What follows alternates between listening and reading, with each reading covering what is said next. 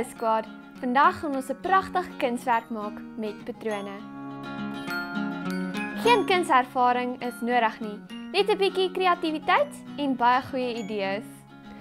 Hi guys, yes, we are going to be doing it all. We are going to be using everyday materials that you will probably find around your home. So let's get started. You're going to need black paper, some acrylic paints, paint palette, some paper towel, scissors.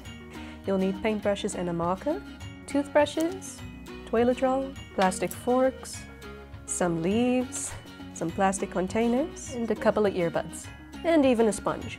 We're going to use some string, and how about we throw in some celery? Okay, so Alessandra, we are going to be experimenting with all these household items, so we're going to have a lot of fun here. Oh, can't wait. We're going to draw a line diagonally down, and then you're going to draw a straight line.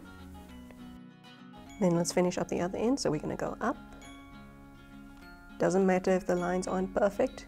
Great thing about art, there's no right or wrong. And that's the fun part. Exactly.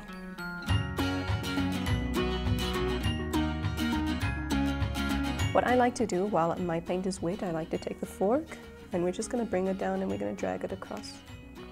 That's so cool. So let's pick out our colors, and we're going to use our cotton buds to create some dots. Okay. Okay.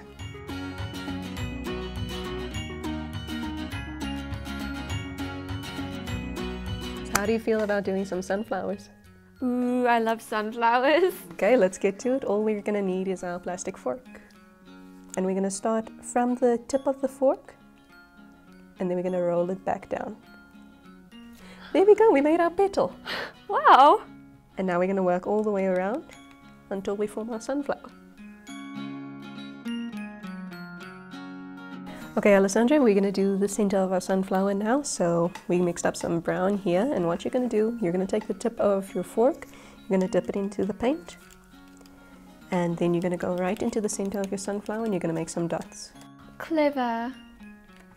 Who could have thought that a fork can do all of this? I know, right? Since we don't have green at the moment, do you perhaps know what colors we use? We use yellow and blue. Correct. And we got our green shade right there. And we're going to draw some long stems right here. So we're going to take an actual leaf and we're going to paint on it.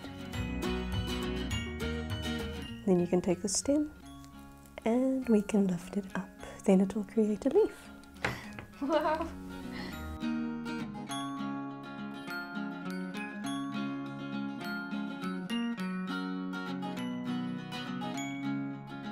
Alright, so now we're going to be doing our dandelion, and we're going to be doing it using toilet roll. We're going to press it down. Ever so gently. So pretty. Now we're just going to finish it off by putting a little bit of spots in the center of the dandelion. Okay, so you're probably wondering, what are we going to use the celery for? Well, I'm not quite sure. Can you guys see that? See, Wow. It looks like a rose? It does look like a rose.